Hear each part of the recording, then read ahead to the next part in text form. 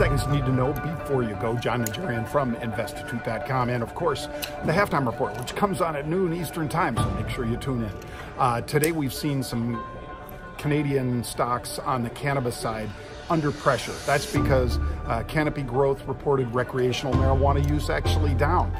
That's driven their stock down by about 8%. Also, Tilray down, looks like a 5% drop there. CarMax is up 5% today. Good news for them. They're selling a lot more cars than the same time last year. BTC, that's Bitcoin, up 2% today. Take a look at SEAS. This is, of course, SeaWorld. Goldman takes them from neutral to a buy today and moves the target up from 31 to 39.